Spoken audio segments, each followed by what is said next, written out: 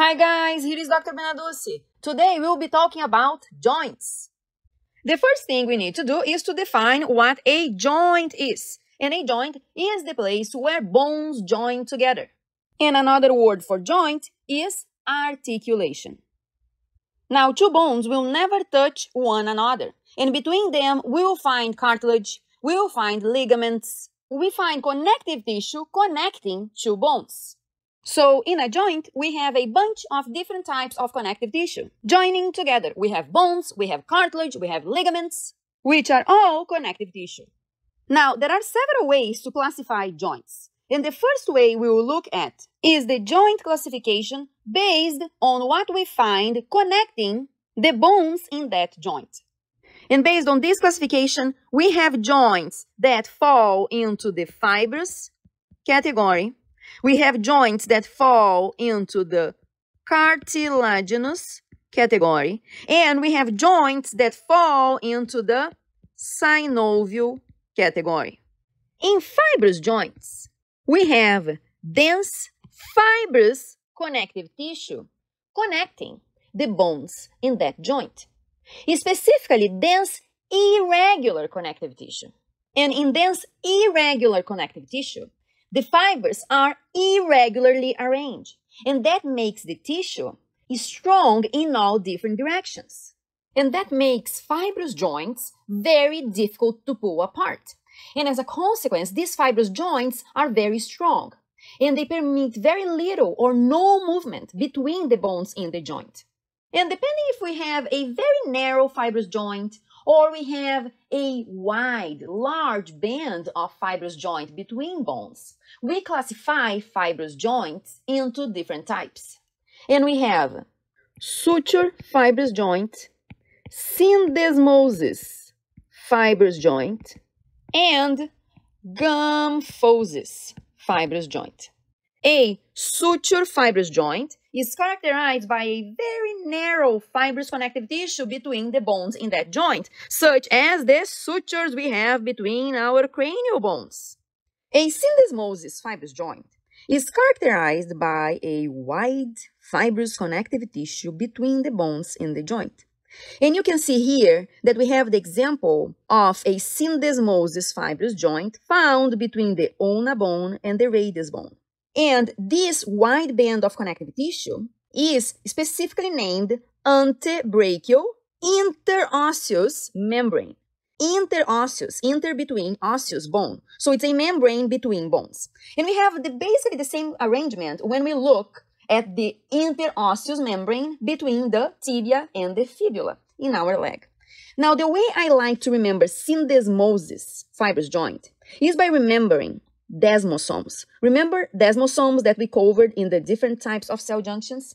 So desmosomes, they were like button-shaped structures that worked like Velcro. And that is the way a desmosome connects two adjacent cells, two cells that are side by side. So I remember this wide interosseous membrane between two bones as a button-shaped Velcro that is wide, connecting these two bones in the joint. And a button-shaped Velcro is a desmosome. And that's the reference that makes me recall that interosseous membranes are examples of syndesmosis fibrous joints. Gymphosis fibrous joint makes you recall the word gum, and the gymphosis fibrous joint is found deep inside the gum because it is found between the root of the tooth and the bony socket. Another type of joint based on what we find between the bones is the cartilaginous joint. Now, with this name, guys, you can expect that in the cartilaginous joints, we will find cartilage between the bones. And we have two types of cartilaginous joints. We have the synchondrosis cartilaginous joints, and we have the symphysis cartilaginous joint. And the main difference between synchondrosis cartilaginous joint and symphysis cartilaginous joint is the type of cartilage we will find. In the synchondrosis cartilaginous joint, we find hyaline cartilage. which is the most abundant cartilage in our body. And it is tough, but it's also kind of flexible. In the symphysis cartilaginous joint, we find fibrocartilage. And fibrocartilage is the fibrous one, is the tough one. We find fibrocartilage between the two pubic bones. And since this is fibrocartilage, this is a symphysis. Since this is a symphysis between the two pubic bones, this is named pubic symphysis. So it tells you that that is a symphysis. We also find fibrocartilage between the bodies of our vertebrae. And this thick pad of fibrocartilage is very important for shock absorption between the bodies of our vertebrae. Consequently, this thick pad of fibrocartilage, which is commonly called as intervertebral disc, inter means between, in vertebral, vertebra, intervertebral disc, is another example of a symphysis. And since this is a symphysis between two vertebrae, this is named intervertebral symphysis. Now, going back to synchondrosis, cartilaginous joint, guys, synchondrosis has the root chondro in it. And chondro means cartilage. And you remember that the most abundant cartilage type we have in our body is hyaline cartilage. Now, hyaline cartilage is the one that's tough, but it's kind of flexible. So if you go ahead and you press in your thoracic cage and you feel that cartilage pieces moving where you're pressing, you can conclude that that is hyaline cartilage. And consequently, it is hyaline cartilage connecting your ribs to the sternum. So this joint then is made of cartilage, is specifically hyaline cartilage between our ribs and the sternum, is a synchondrosis cartilaginous joint. Now, when I went over bone formation and we talked about the endochondral ossification, I told you that the mold of the bone was made from hyaline cartilage. And that as the bone developed, we ended up with a plate of cartilage between the epiphysis and the diaphysis of long bones. And this plate was called epiphyseal plate. So the epiphyseal plate is a plate of hyaline cartilage between the epiphysis and the diaphysis of a bone. The epiphyseal plate is also considered a synchondrosis cartilaginous joint. And the last type of joint based on what we find between the bones that are joining is called synovial joint. The synovial joint is the most common joint in our body. And what is very characteristic of a synovial joint is the presence of a cavity between the bones in that joint. So we have an articular cavity, and that cavity is filled up with a fluid that is called synovial fluid. And when we look at a synovial joint, we see that we have the bones connecting in that joint, and the articulation, the joint between the bones, has a capsule. And this capsule is called articular capsule because it's a capsule of the articulation. So it's the most outside part. And this capsule, as you can see here, attaches to the periosteum of the articulating bones. And the capsule firmly connects the articulating bones together. Now, when we look at the inner layer of this articular capsule, what we see is a membrane. And this membrane lines the interior of the articular capsule, as well as the parts of the articulating bones that are not covered with articular cartilage. And what type of cartilage the articular cartilage is? It is hyaline cartilage. Now, when we look at this membrane has cells that are capable of producing the fluid. And the name of the fluid is synovial. So this membrane that is capable of producing the synovial fluid is called synovial membrane. And the synovial membrane has blood vessels. It is vascular. And fluid filtered out of our blood plasma, together with components produced by specific cells found in the synovial membrane, make up the synovial fluid. And the synovial fluid fills up the synovial joint cavity. And when the synovial fluid fills up the joint cavity, it can deliver nutrients and oxygen to the articular cartilage of the bones in that specific synovial joint, because, as you remember, cartilage is avascular. Now, the synovial fluid, if we were able to look at it, you would see that it is very similar to uncooked egg white. And if you ever had the opportunity of trying to grab uncooked egg white, you probably noticed that it slides a lot. And with this type of consistency, the synovial fluid provides a high degree of lubrication within the joint cavity. And consequently, bones in a synovial joint can move freely and quietly. Now, we have different types of synovial joints, and these types are based on the shape of the articular surfaces of the bones in that specific synovial joint. And when we look at these different shapes, we see that some synovial joints are slightly movable and other synovial joints are extremely movable. And they are, in fact, the most mobile joints in our body. And there are 6 different types of synovial joints. And you remember their names by remembering plies, help, pivot, condoms, sails, back. And the 6 types of synovial joints are plane, hinge, pivot, condyloid, saddle, and ball and socket. Now, let's take a look at the 6 different types of synovial joints. And the first one we'll talk about is plane. Plane synovial joints were named plane because the bones in this joint, they have a flat surface or slightly curved surface between them. And when we have this shape of bones forming a joint, these bones can move in a plane.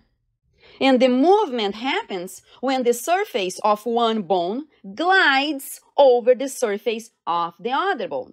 And that's the reason why a plane synovial joint is also called a gliding synovial joint. So we say plane joint or gliding joint. Plane synovial joints are found between the bones that are making up our ankle. And those bones are called tarsal bones. And a joint between tarsal bones would be named between tarsal joint. So intertarsal joints are examples of plane synovial joints. Now, do you remember the name we give to the bones that make up our wrist? They are called carpal bones. And joints between carpal bones are called intercarpal joint. And an intercarpal joint is also an example of a plane synovial joint. Another example of a plane synovial joint is the sternoclavicular joint. And as the name implies, the sternoclavicular joint is found between the sternum and the clavicle. Now, when we look at a plane synovial joint and we evaluate how the bones in that joint are moving, what we can see is that in some plane synovial joints, the bones in the joint can move side to side. In other plane synovial joints, the bones can move back and forth. In other plane synovial joints, the bones can move side to side and back and forth. And in other plane synovial joints, we can even see a very little rotation happening between the bones in that joint. Now, when we look at the movement of the bones that are in a joint and we see that those bones can only move in a single axis, And an axis is a straight line, so the bones in the joint can just move side to side, or they can just move back and forth. We call this type of movement uniaxial. Uni for unique, that is just one way those two bones can move, glide one over another. When we look at the movement that's happening between the bones in a joint, and we see that those bones can move side to side and back and forth, they can move in two different axes, we call that biaxial. Bi, because there are two different axes, those bones in that joint can move. Because bi makes a reference to two, like a bicycle has two wheels. And when we look at the movement that happens in a joint, and we see that those bones can move in more than two axes. For example, those bones can even rotate in the joint. We call that multiaxial. Because there is a multitude, several directions that the bones in that joint can move. And with all that being said, you can conclude that when we are talking about plain synovial joints, what we can find is uniaxial, biaxial, and also multiaxial movements. And that's the reason why plain synovial joints fall into the categories of uniaxial joints, biaxial joints, and multiaxial joints. The second synovial joint we need to talk about is the hinge joint. The hinge synovial joint was named hinge because the convex part of the bone in the joint articulates with the concave part of the bone in that joint. And when that happens, those bones can move like a hinge door. So they can have that opening and closing motion. And in our body, can you think of articulations that we have this opening and closing motion? Well, one is obvious, is the elbow joint. So the elbow joint is an example of a hinge synovial joint. Another one is the knee joint. We can flex and extend our leg at the knee joint. Consequently, the knee is also an example of a hinge synovial joint. And another good example is the joint that we have between the phalanges of the fingers and toes. And since it is a joint between phalanges, we call that between phalangeal joint. Now, an opening and closing motion like a hinge door tells us that that joint can only move in one single direction, in a unique direction, which is opening and closing, opening and closing, opening and closing. And as a consequence, the hinge synovial joint has an uniaxial type of movement, and as such, the hinge synovial joint falls into the category of uniaxial joint. The next synovial joint we have is the pivot joint.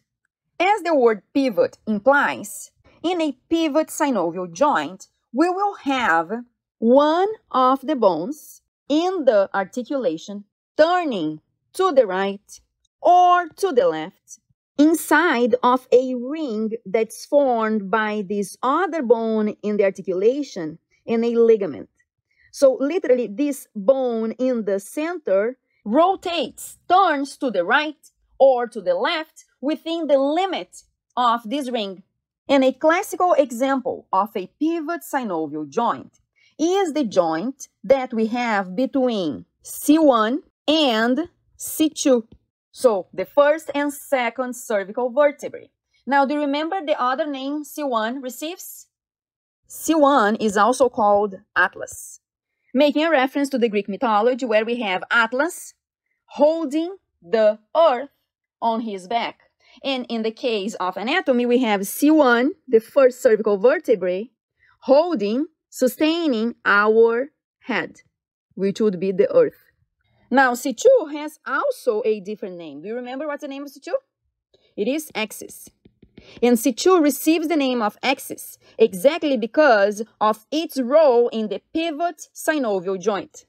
When we look at C2, we see the dens, and the dens sticks up. And the dens goes and connects with C1, with the atlas, right here. And if you pay attention, you can see that we have the atlas bone and we have a ligament right here. And the dens of C2 is in between. This arrangement allows C2 to turn to the left, to turn to the right. And when C2 turns to the left and turns to the right, we are rotating in an axis. And that's why C2 is named axis. Now, when C2 turns to the right and turns to the left, that is our no motion. We turn our head to the right and to the left. That's no motion.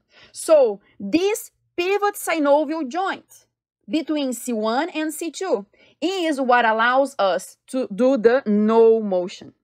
And the name given to the pivot synovial joint between the atlas and the axis is atlantoaxial joint, making a reference to the atlas and to the axis. Another example of pivot synovial joint is the proximal radial ulnar joint. And when the head of the radius bone rolls to the right and rolls to the left over the ulnar bone, we are capable of turning the palms of our hands anteriorly and posteriorly. Now, as you could notice, in the pivot synovial joint, we can move to the right and to the left. We can move in one single axis. Consequently, the pivot synovial joint has uniaxial type of movement. And when a joint has uniaxial type of movement, it falls into the category of uniaxial joint. Another type of synovial joint is the condyloid, also called ellipsoid joint. As we covered before, a condyle is a smooth, rounded surface. And in the condyloid synovial joint, we have a condyle, a smooth, rounded projection in a bone articulating with an elliptical shallow socket in another bone. And now you figured out why this joint is named condyloid or ellipsoid. An example of a condyloid joint is the radiocarpal joint. And obviously, the radiocarpal joint is between the radius bone and the carpal bones, specifically the scaphoid and the lunate. And as you can see, we have the elliptical shallow socket of the radius bone articulating with rounded smooth projections of the scaphoid and lunate carpal bones. And the same type of arrangement is seen between the metacarpals 2, 3, 4, and 5 and the phalanges. Consequently, another condyloid synovial joint example is the metacarpal phalangeal joint. Now, I have one more example of condyloid synovial joint. And this is the most obvious one. Look at this. We have here the mandible. And the mandible, as you learned, has the mandibular condyle right there, a rounded, smooth surface. And the mandibular condyle articulates with a depression in the temporal bone. And this depression is elliptical and it is relatively shallow. So it is an elliptical shallow socket. So what we are seeing here is the mandibular condyle of the mandible articulating with the mandibular fossa of the temporal bone. And clearly, this is an example of a condyloid or ellipsoid synovial joint. And how do you think this joint is named? This joint is named temporal mandibular joint. And when we look at the type of movements we can find, what we see is that we can flex and extend if we're looking at the metacarpal phalangeal joint, for example. we can flex and extend our fingers, and we can also move it to the right and to the left, which would be called abduction and adduction. And this tells us that we have movements in two different directions. Consequently, the condyloid synovial joint is characterized by having biaxial movements, and as such, it falls into the category of a biaxial joint. Another synovial joint is the saddle joint. In a saddle synovial joint, what we see is the ends of the bones in the articulation resembling horse riding saddles. And we find the saddle synovial joint between the thumb and the trapezium, the carpal bone trapezium, because the trapezium is always under the thumb. And this saddle joint arrangement is what allows our thumb to easily touch all the other fingertips. And a joint between the trapezium carpal bone and the metacarpal is called carpo-metacarpal joint. And the movement that we find in the saddle synovial joint is the same movements we found in the condyloid joint, which is flexion and extension, abduction and adduction. Consequently, the type of movement we find in a saddle synovial joint is biaxial, which means that the saddle synovial joint falls into the biaxial joints category. And the last synovial joint we need to talk about is the ball and socket. As the name implies, in a ball and socket synovial joint, we have a ball-shaped head of a bone fitting into a socket of another bone. And we find the ball and socket synovial joint in our hip when we look at the head of the femur articulating with the acetabulum of the os coxa bone. And also we find the ball and socket synovial joint between the head of the humerus and the glenoid fossa of the scapula, which is our shoulder joint. And the shoulder joint is specifically named glenohumeral joint, making a reference to the glenoid fossa of the scapula and the head of the humerus. Now, since the ball and socket synovial joint is literally a ball in a socket, you can expect that this type of joint will allow movements in a multitude of axes, in several axes. And that tells us that the ball and socket synovial joint allows multi-axial movements, and as a consequence, the ball and socket synovial joint falls into the multi-axial joint category. Now that we went over the 6 different types of synovial joints, I would like to share with you a little tip that will make your life much easier to remember the degree of movement each of these synovial joints has. Following the same order of our mnemonic, please help pivot condom sales back. The first one, plain synovial joint, has uniaxial, biaxial, and multiaxial. The second one, hinge, and the third one are uniaxial. The fourth and the fifth one, condyloid and saddle, they are biaxial. And the last one, ball and socket, is multiaxial. And this is how I do to remember this order. The plain synovial joint is the first one we study, so it introduces us to the 3 different types, the uniaxial, biaxial, and multiaxial. Now we have uniaxial. The root uni has 3 letters. So the first 3 will be uniaxial: plain, hinge, and pivot. Then the word biaxial has the root bi, and bi has 2 letters. So the following 2 will be biaxial. And then we only have 1 left, and this one has to be multiaxial. Now, to make things a little more interesting, we can also classify joints based on how freely movable that specific joint is. And we have 3 terms. One, that characterizes joints that do not move at all. And those are called synarthrotic joints. So the term synarthrosis means that that joint does not move.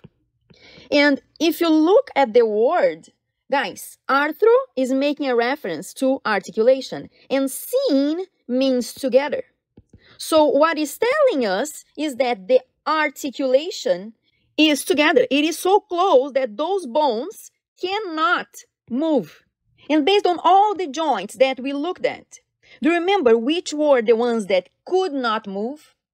Those were the suture, which is a type of fibrous joint. Also, we have the joint that connects our tooth to the bony socket, and that is called gum-phosis. Remember the gum? So these are both types of fibrous joints that do not move. Consequently, suture and gum-phosis are types of synarthrotic joints. When a joint can partially move, so it can permit some movement, we call that an amphiarthrotic joint. So amphiarthrosis is the term that refers to joints that can have a very slight movement. Now, do you know what the root amphi means? Amphi means both. Like an amphibian is an animal that can live in the water and also in the land. It lives in both. So amphiarthrosis is the joint that is both. It seems like it does not move at all, but in reality, it moves. So it has a slight movement. Now, out of the joints we covered before, which ones would have a slight movement? If we go and look at the joint, at that membrane that we find between the radius and the ulna, that joint moves a little because we can move the palms of our hands anterior and posteriorly because the radius bone basically rolls over the ulna bone. And if the radius bone is capable of rolling over, this membrane, which is a type of fibrous joint, specifically syndesmosis, is an example of an amphiarthrotic joint. Now, if you recall, when we went over cartilaginous joints, we saw that we had the symphysis, the pubic symphysis, and the intervertebral symphysis. And those are slightly movable. Consequently, symphysis is also an example of an amphiarthrotic joint. Another type of cartilaginous joints that we went over was synchondrosis. So chondro means cartilage, syn means together, and in the synchondrosis we have hyaline cartilage bringing things together, like the cartilage we have between our ribs and the sternum. And you can go ahead and you press that joint, you can see it slightly moves. Consequently, the sternocostal joint, which is the joint between the sternum and the costal, the ribs, because we know the word costal means ribs. So the sternocostal joint, which is an example of a synchondrosis, cartilaginous joint, is an example of an amphiarthrotic joint because it has a slight movement. Now, the only thing missing is how we call joints that permit free movement. And these joints are called diarthrotic joints. So diarthrosis is the term we use when referring to freely movable joints. And the 6 types of synovial joint fall into the diarthrotic joint category. And you know that because when we were going over the 6 different types of synovial joints, we characterized them into uniaxial, biaxial, or multiaxial, depending on how many axes they could move. So obviously, synovial joints are freely movable joints, and they can even move in multiple axes, depending on the type of synovial joint we are looking at. Now, guys, let's break down this word. The word diarthrotic starts with the root di, and the root di means two, correct? Now, I'm pretty sure you heard before the expression double joint. And even though the expression implies that these people have double joints, have extra joints, no, they do not have extra joints. And the huge flexibility observed in double jointed people is due to the overstretch of ligaments. It's like the ligaments in that joint are loose when we compare to the ligaments that we find in a person that's not double jointed. Now, when you remember that a double jointed person is referring to a person that has lots of flexibility in a joint, you remember that double is 2. Consequently, the type of joint that is freely movable will start with the root that is characterized by double, by 2, and that would be the diarthrotic joint. And we have uniaxial diarthrotic joints, we have biaxial diarthrotic joints, and we have multiaxial diarthrotic joints. So those were the joints that we listed under the synovial joints. And remember, if you follow the synovial joints mnemonic, you remember that the first 3 are uniaxial, the next 2 are biaxial, and the last one is multiaxial. And the first one, which is the plain synovial joint, has all the 3 different types in it. Now that we learned the different types of synovial joints, and we know that synovial joints are freely movable joints, and as such, they fall into the diarthrotic joints category, it's time for us to learn the different names we give to the movements that happen at synovial joints. And this vocabulary is very important. So when I say flexion at the knee joint, or I say abduction at the wrist joint, or I say medial rotation at the hip joint, you know exactly what I'm talking about. Now, it is fundamental that you have a very clear concept of what the anatomical position is. And if you don't remember that, you go to the anatomy introduction class and you watch that again. Because all the movements that we'll be talking today that happen at synovial joints are in relationship to the anatomical position. So to learn about the different movements, we will look at a person from the anterior view, which is basically the anatomical position, and we will look at a person from the lateral view, which would be looking at the same person in anatomical position, but now instead of looking at the person anteriorly, we are looking at the person from the side. Now, I would like you to imagine that we have a line passing in the middle of the person that we are looking anteriorly, and another imaginary line that is crossing the middle of the person that we are looking from a lateral view. And these imaginary lines are placed in the long length of the human body. And a line that's following the long length of the human body is called, in anatomy, longitudinal axis. So let's get started with the different types of movements. Abduction and adduction. Guys, here we have the imaginary line. When we move a limb, for example, away from the imaginary line and we move it laterally, we call that abduction. And it's very easy to remember because when you are abducted, you are taken away from your home. So when you're taking the upper limb away from the midline, this is abduction. Now, when we are bringing it back, you are adding it back closer to the midline. That is adduction because you are adding it back. So we have abduction and adduction at the shoulder joint. And I told you before that the specific name for the shoulder joint is glenohumeral joint, which makes a reference to the glenoid fossa of the scapula and the head of the humerus, glenohumeral joint. Now, we can have abduction at the hip joint and we can have adduction at the hip joint. We can have abduction at the wrist joint and we can have adduction at the wrist joint. You must say in which joint the movement is happening. When you look at the hand, for example, you can consider that this is the midline of my hand.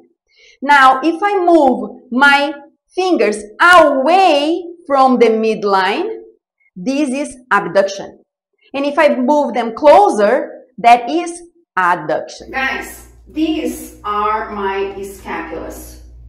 And now you're looking at me posteriorly and the midline would be right there. If I move my scapulas closer to the midline, this is adduction, okay? So I'm adding my scapulas together. If I'm moving them away from the midline, that is abduction, okay? So adduction and abduction. Now you're looking at me from a side view, and the imaginary line is crossing exactly at the middle, right? Now, when I go and I move my forearm like this, can you notice that I'm folding at the elbow joint? This movement of folding is called flexion. The definition of flexion is when we have the angle between the bones in the articulation decreasing. But the easy way to remember is, if you remember, flexion folds. So here we have flexion at the elbow joint. Now the movement that takes my forearm back to the midline is extension. Okay? So extension is the opposite of flexion. So here is flexion at the elbow joint. Here is extension at the elbow joint. If we look at the shoulder joint, flexion at the shoulder joint, this is extension at the shoulder joint. But you know that we are capable of moving our upper limb even further back than the midline. And when we go further back, this is hyperextension.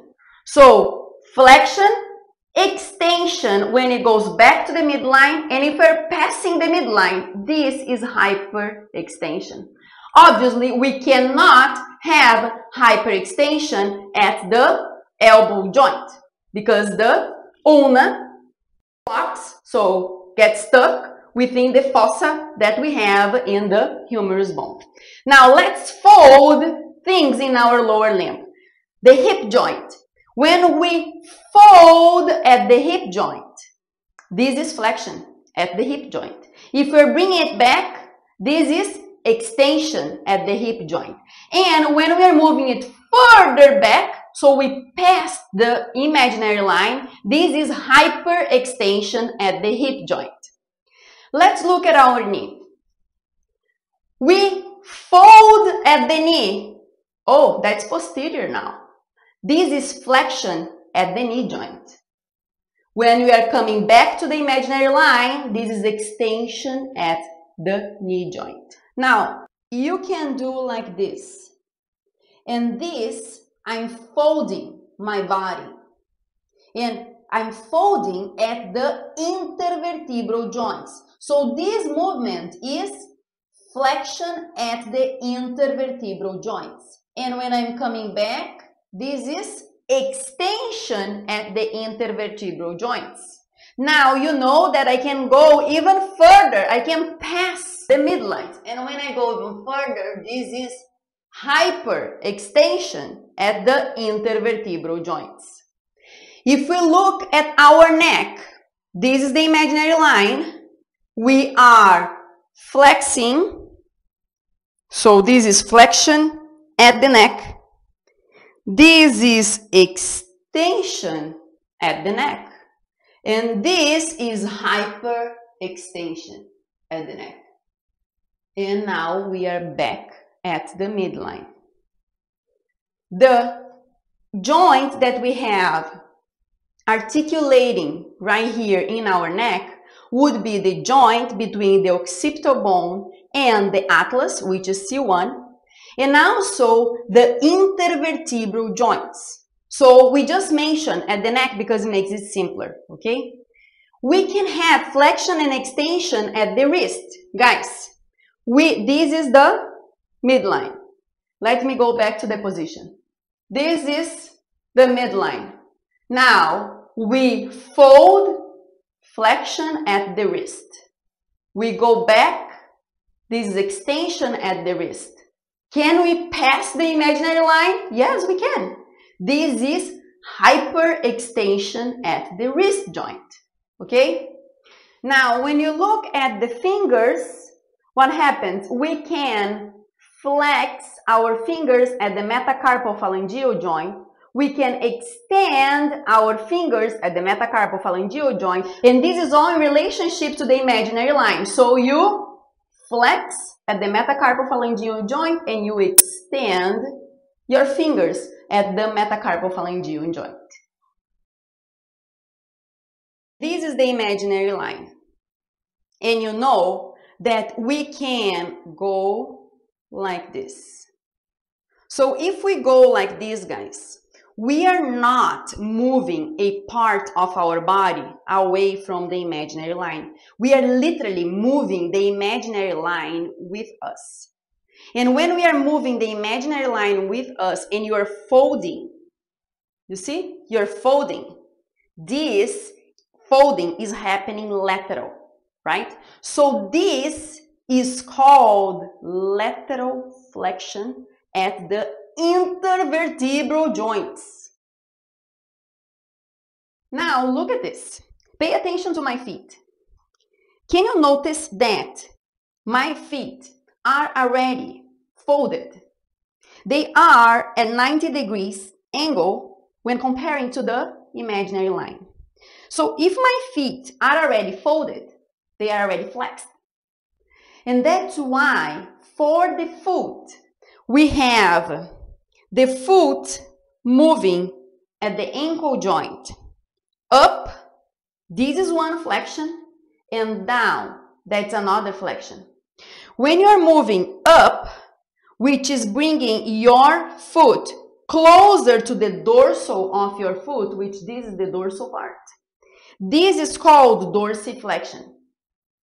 When you are folding your foot down, so you're planting something in the floor, this is plantar flexion.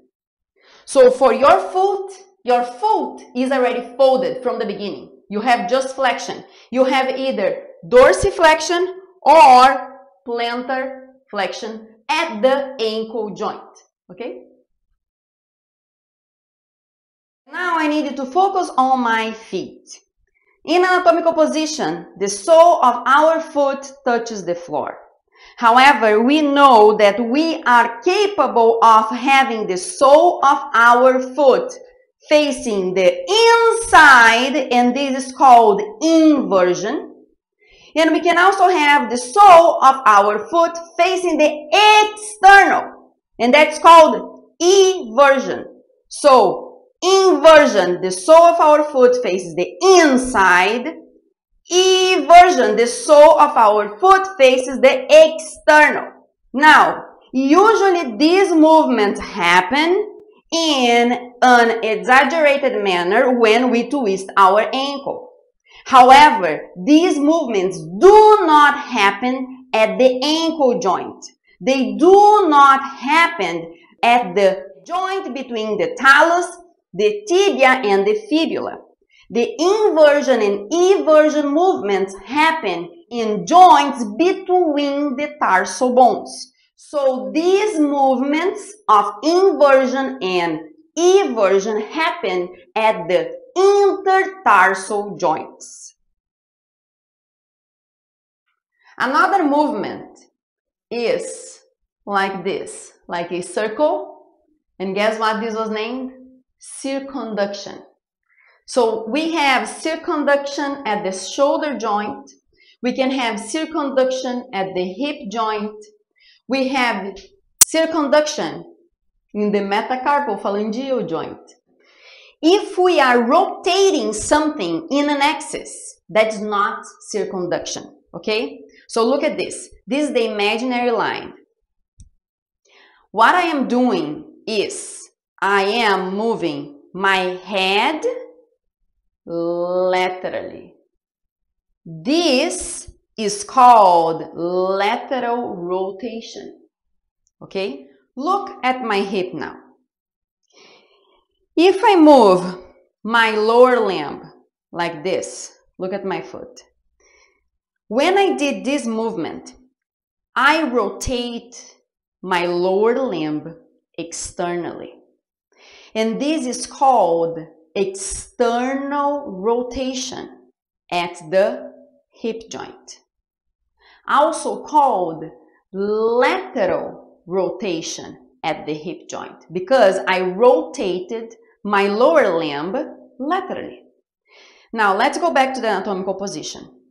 If I move my lower limb like this, and I bring it closer to the midline, we then have a medial rotation at the hip joint, also called internal rotation at the hip joint, because it moved internally, so the inside of the body.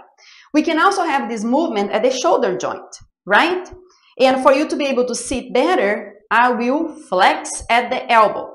Now, I can move my upper limb laterally, so this is lateral rotation at the shoulder joint. And I can also move my upper limb medially, bring it closer to the midline. And this is medial rotation at the shoulder joint, also called internal rotation at the shoulder joint. And this is external rotation at the shoulder joint. Pronation and supination. And this is the anatomical position. When the palms of our hands are facing anteriorly, so in anatomical position, our forearm is supinated. Okay, if you can hold a bowl of soup, you are supinating. Now, if we flip the palms of our hands posteriorly, this is pronation. So now our forearms are pronated.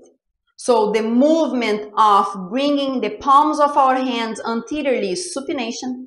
The movement of moving the palms of our hands posteriorly is pronation.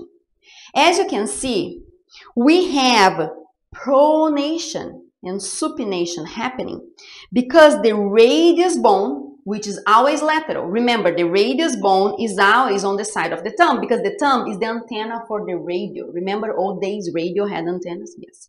So this is the radius bone. And if you pay attention, when we pronate, the radius bone rolls over the ulna bone. So pronation and supination happens at the radio-ulnar joint, at both proximal radio-ulnar joint and distal radio-ulnar joint. This one is the proximal radio-ulnar joint because this is the one that's proximal to the body, right here. And this one is distal because this one is more distant than this one in relationship to the body, okay? Now look at this. When we open our mouth, this is depression because we are depressing, we are putting something down, okay? Depression. Now, when we move it back up, when we move our lower jaw, which is the mandible bone, when we move it up, this is elevation. We are elevating it back. And obviously, this happens at this joint that we have between the temporal bone and the mandible. So it happens at the temporomandibular joint. Now, we can also do this and this. When we move our mandible forward, that's called protraction. Guys, a proactive person is a person that's ahead of the game, right? So the protraction, we are moving our mandible ahead anteriorly.